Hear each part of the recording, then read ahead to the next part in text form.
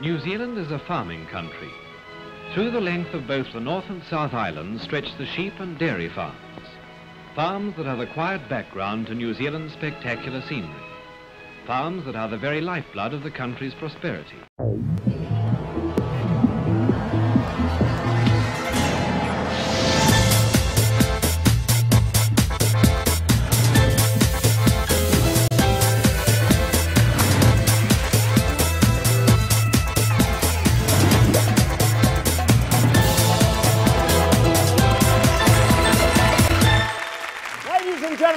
Welcome to you here at Methven, and a big warm welcome to the Grassroots and Gumboots. Brought to you here by ruraltv.co.nz. Ladies and gentlemen, we've got a fantastic night in front of you here tonight. Venison is the best meat, as you know, in the world, and this woman has the job selling it for you. Ladies and gentlemen, Sharon. Sharon has been the powerhouse behind the branding at Silver Fern Farms. Wining and dining chefs selling less meat for more money. Ladies and gentlemen, a bloody good fella. He's from down in Southland. His name is Tony Glynn. You're rude not to, Tony. We're rude men, Michael. Auckland needs rude men. Move over country calendar. Tony, welcome here. Tony's paving the way for the future of rural television. Next up, a farming mum from Mayfield. She's nearly got as many followers on Facebook as Beyonce. Chanel O'Sullivan is here, ladies and gentlemen. Chanel, welcome. Come and grab a seat. Tonight, of course, is all about grassroots. Is not more grassroots than the good old Swanee and the Red Bands. You've got to wonder. We bring back to the stage the man behind the brand, Mr. Mark Nevin. And that's not all. We've got the sexiest country music singer in the world. Ladies and gentlemen, let me introduce to you none other than Jody Durang.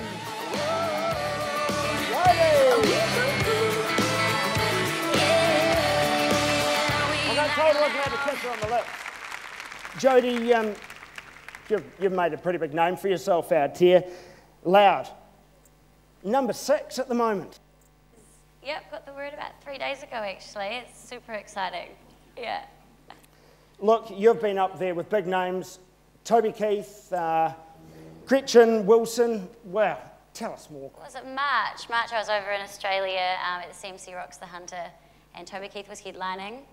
And yeah, I got the opportunity to perform just prior to Kelly Pickler, actually. She's a big star in America and a huge idol of mine. So that was a huge, huge experience to get up there on that stage performing alongside those people. And I actually got to share the same dressing room as Gretchen Wilson, which was pretty cool. But she wasn't very friendly. Really? No, she wouldn't even let me get a photo with her. I used to go. What? Tony. When?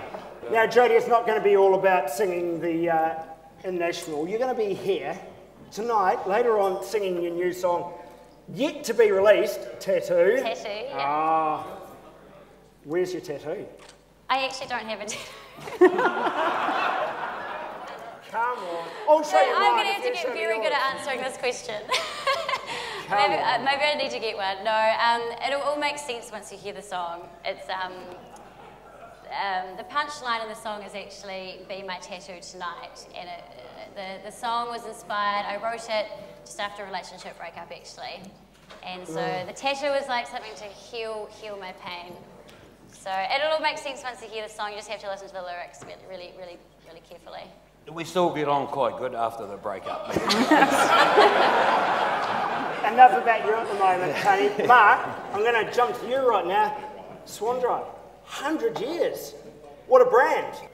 Tony Glynn, I've seen him duck shooting with a couple of these on, and there's been a few stains down the front and a few cigarette marks, but hey, this has to be my favourite.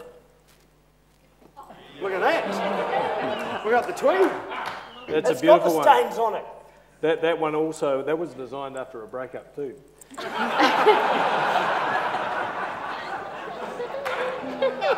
I think that was about 1923. I think we got the brand got back together again a couple of times for a couple of decades, but it didn't last. Tony, I understand you're a bit of a man of the land. Most people around here are sporting a bit of swan dry. Yourself? I like to look smooth, Blackie. As always. And I wear my swan dry on the inside. Tony, there's a family show.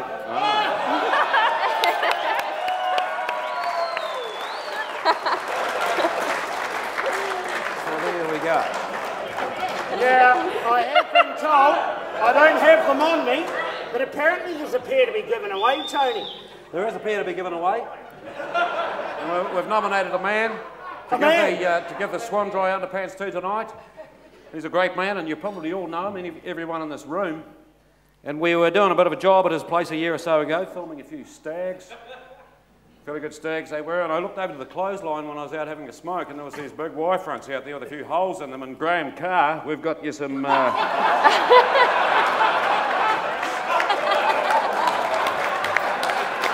underpants. With your hair. Come on, Graham Carr. Come on, Graham, come up and grab them. Graham's had a fair bit to say over the last few days, which has been great. Tony hasn't worn them.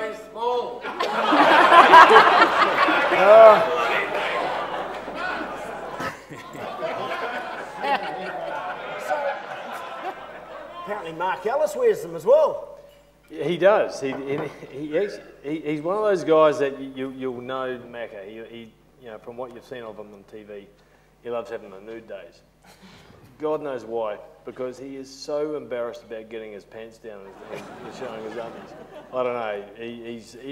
There must have been some sort of wetter works going on, perhaps, when he was doing those nude days, because from what we've seen, he doesn't fill them out particularly well. I'm sorry, ladies. Should we be using Graham Carr? I don't know about Graham Carr. I'm not sure what we're meant to be depicting here, but it doesn't look too good, Mark Ellis. I thought he was a bit of a ladies' man, not a sheep's man. Well, no, you're wrong, because he's not a ladies' man. That's a wither.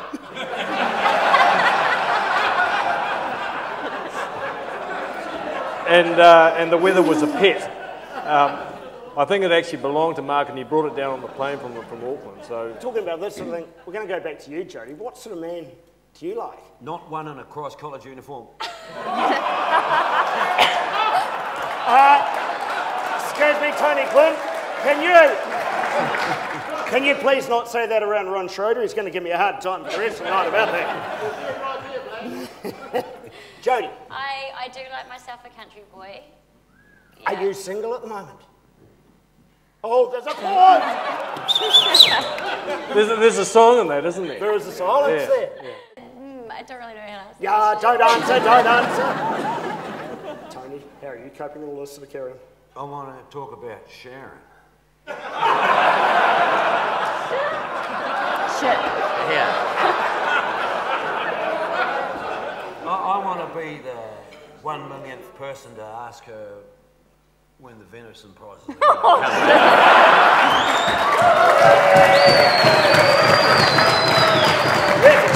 It's a bloody good question. When are they going to come up, Sharon? Well, apparently, very soon. Silverfern Farms. You've come from a pretty good background of, I understand, good brands, mainland cheese. Yeah. Now Silverfern Farms. There's a link there, Blackie, because the deer farmers have been patient, like the cheese maker. We've been waiting for this, TW. Well, actually, the good things take time would be a good slogan to use, don't you think? What's wrong with that? Our two old men were pretty iconic, yeah. They were pretty cool, actually. One was recruited from a bowling club, and one was recruited from an actual fishing club. They weren't actors, and they were bloody useless. First day of filming when we made the mainland ads, and I was in a bit of shit, actually, at the time, because we'd made an ad, and it really did take a lot of time, because it was dependent on ice. We're doing a curling ad, and it took 3 years to make. Wouldn't actually survive. I would have been fired by that man down there if I actually took 3 years. But I said to my boss, which was Ellen McConnell at the time, and said, we've got to make another ad. And I said to the agency, can't be dependent on weather. And it was 1999, and they said, no way, we'll do it in Queenstown, do it in the mainland, and we'll be out at Glenorchy, and guaranteed fine weather. What happened? The days of the floods of Queenstown, 1999, the day we started production. Oh. So it was a bit of a fatal day, but the two guys were useless, and what did they do? They couldn't act to save themselves, the two old men, and they actually spent the week in the pub. Every day. Is there a better place? No better place, but every day to keep them in the pub. And by the end of the week, they had this amazing rapport. And they were probably wearing swan dry. Actually, they bloody were. And they bloody were? Yeah, they were. And one of them, you know, very sad, but one of them died last year, and I went to the funeral, and I've never been so proud. They had a block of mainland cheese on his coffin. Really? Outstanding. Really. Rural TV. Tell us about yourself. Well, that's a bit of a hard one, Blakey. I'm lazy. You've got a bloody good job, though. You meet some good people. I have got the best job in the world, I believe that. Yeah. You were telling me a story about what your father said when you left school. Head down, arse up, combs and cutters, and life's not all beer and skittles. And I think I've proved him wrong.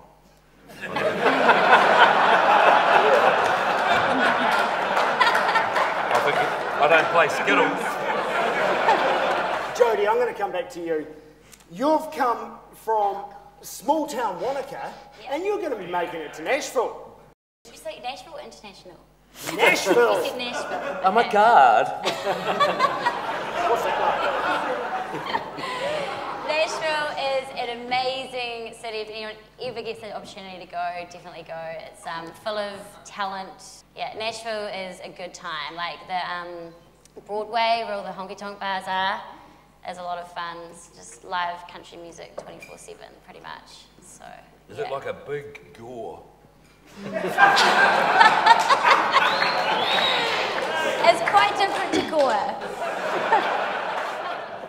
Chanel, you've come from a big town. You've come from Auckland to Mayfield. Hello, but you're making it big. You've got a pretty big page out there. Tell us about it. Yeah, about a year ago I started up a page called Farming Mums NZ, and it was kind of to link everyone together. That was the gist of it. And it started with 0 people a year ago, and it's up to 1,700 women all throughout New Zealand, including Chatham Islands and all sorts, and some overseas expats. Probably the average age would be around 25 to 35, with a huge proportion being dairy farmers, but there are some dairy farmers out there. Yay! And there's some awesome people in it, and it's just a really awesome support network. We've got our first conference coming up next June, which I've been putting off for a while because it seems like a hell of a lot of work, especially looking around today. Do you want to live stream it? I'll get back to you on that. It might actually not be a bad idea. Not all 1,700 women are going to make it, but I've had 100 people interested already, which is a bit daunting. So with a whole year to go, I don't know what's going to happen really. It's growing very quickly, 10 to 15 women by the day, and yeah, it's really positive place. Fantastic. Many who are familiar with the Graham Norton show, we've got the red chair. My parents took me to a small farmer's sale. Anyway, we were going to a small farmer's sale and we took the ute there, and so... I didn't understand a word you were saying! Dad was looking for some animals and things to take home to our farm, and so anyway, him and Mum spotted this new dining room table for chairs. Dad thinks it's a very good idea. Oh, I know what we'll do. You boys want some ice cream out the back, you know? And so absolutely, we'll have ice cream. Next thing you know, we're all sitting there, licking our ice creams, sitting on the back. Dad decides, seeing a bit of Formula One, he'd like to take the corner, probably a bit quicker than he should have. Me on my chair, bang, fall down on the road. Like that. Well, ladies and gentlemen, that's Graham Norton's version of the red chair. We have got Grassroots and Gumboots version of the red chair. Let me introduce to you Rusty Andrews. Where is he? The big red himself. Rusty. Hey, don't big fella. Hey, you're looking pretty good. Now, do you understand what happens on the red chair, big fella? Yeah, I didn't want to ask him what he has underneath there. And I understand you've got a pretty damn good story to tell about Grassroots and Gumboots. Grassroots and Gumboots. Well, I mean, let's face it, everyone thinks I'm gay already after the photo. The first idea came around to get Swan Dry involved. I was sitting at a meeting with Mark, knowing his boss, and Can I just interrupt here for a second? Does the carpet match the curtains? it does indeed. Good. As you were. So anyway, we did have a meeting with Mark. We went to Maribel, had a coffee, and had a good yarn. And this guy walked in, and I thought, that's got to be him. And look, he was hot. And let's face it, Mark never was. What? That's Bella. That's my lovely daughter Bella there. She's a golden medal winner. Put it this way, since meeting Mark, I've now spent $978 on myself on clothes. Because you had a man affair with Mark. Yeah, pretty much. Well, I don't know what you think, but I don't know if that's worthwhile or tipping over, but no. What do you guys reckon? Go. Yeah, right. Yet to be released, ladies and gentlemen. This is a fantastic song. Ladies and gentlemen, please put your hands together for Jodie Green. There you go. It didn't seem so crazy at the time. Ooh, we lived and loved just like a hurricane. The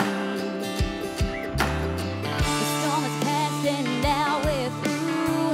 That's why I'm telling you there's another man's name on my tattoo. But just for tonight, maybe it could be you. Wrap yourself all over my skin. Save me from the pain that I'm in. I can't wash them out in the rain. The ink runs deep, it's in my veins. Baby, burn this pain away like candlelight. Be my tattoo tonight.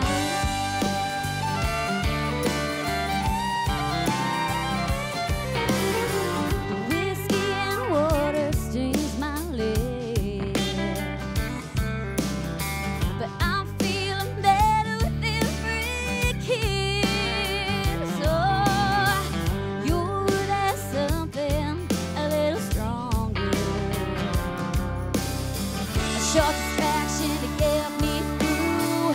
That's all I need from you. There's another man's name on my tattoo, but just for tonight, maybe it could be you. Wrap yourself all over my skin.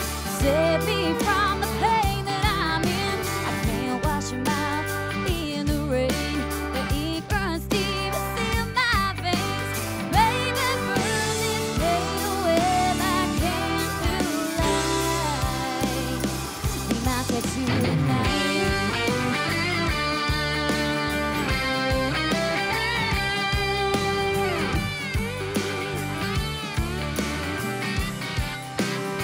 Be my tattoo tonight.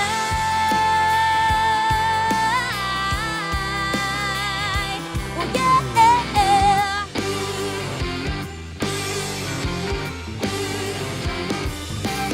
The storm is passing and now we're through.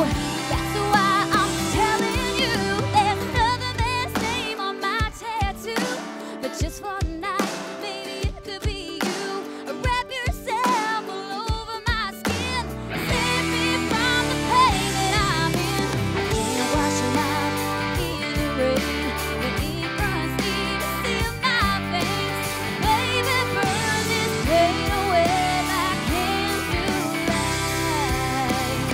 Be my tattoo tonight. Be my tattoo tonight.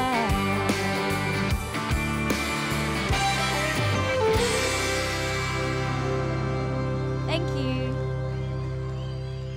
Thank you so much.